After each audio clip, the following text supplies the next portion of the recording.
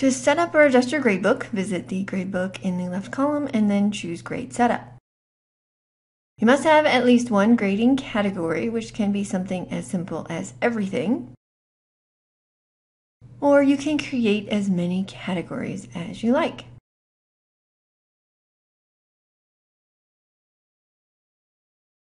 To delete a category, hover to the right of it and choose the X. To save time when you are creating content later, click in the star next to the grading category that you think you will use the most. You can of course easily change grading categories when you're adding items, but this will prevent you from accidentally creating ungraded content because if you don't choose a default category, the default category is ungraded. If you'd like to, you can weight your categories by putting a check in the Weight Categories box and then entering in your desired values. Final grade settings determine how the final grade for your course is calculated and displayed. By default, it will show to students as a numeric percentage grade, but you can change that to be letter grades or any of the custom scales that you have created. If Schoology is not your gradebook of record, you may choose to hide overall grades and grading periods from student reports. Students will still see all of their individual assignment scores, but they will not see an overall percentage or numeric score. You can create additional grading scales here. And once you've got your gradebook settings just the way you like them, you can use the Copy Settings button to copy your categories, scales, and rubrics to any of your other courses.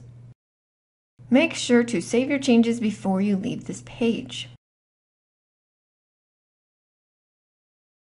Even though I copied in content from another course, none of these assignments are currently showing in my gradebook. That is because I skipped using the advanced options to assign grading periods and categories during my copying process. And I chose to do this because I think it's faster and easier to do it actually after the content is copied in using the Bulk Edit tool. From the gradebook, use the gear icon and choose Bulk Edit. This brings up a list of all of your graded items.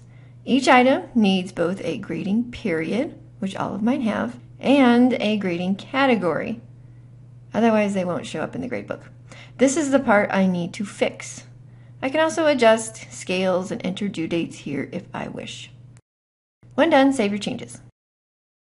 I really wish there was a return to gradebook link here, but there isn't, so I just use the name of my course to get out of this view and then back into my gradebook, where now I see my assignments. There are filters across the top of your gradebook that let you view by grading period, category, and you can sort the order of your gradebook to display items by due date or when you created the content. This tool lets you create an assignment, test or quiz, or discussion right from the gradebook. Just note that the content will not be added to any of your folders if you create it from here, so you will need to drag and drop it from the main materials page into the right location later. Creating a grade column allows you to enter points not associated with a quiz or assignment, but be aware that you currently can't apply due dates for these column items. Right now, I don't have any due dates applied to my gradebook items, so everything is just displaying alphabetically.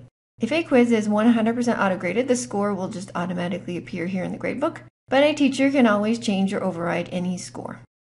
Overridden scores will be displayed in orange, and clicking the lock icon will clear the override. When manually entering grades for any non-auto-graded items, you simply just click on the cell and enter the grade.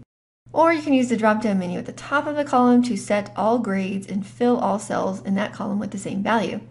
You can, of course, change any of them as needed. If you hover to the lower right corner of a cell, you will see a comment icon appear where you can leave comments. If you want students to see your comments, check the box Display to Student. You can also mark an assignment as excused or incomplete, but note that marking an item incomplete does not equate to a 0 in the student's overall grade calculations. Both excused and incomplete designations have no effect on the overall grade calculation for the student.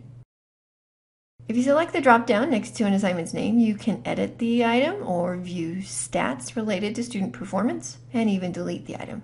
Track revisions will let you see how a student's score has changed if multiple submissions were made by that student. Finally, the gear icon allows you to print student grade reports, which generates individual reports for each of the students you select.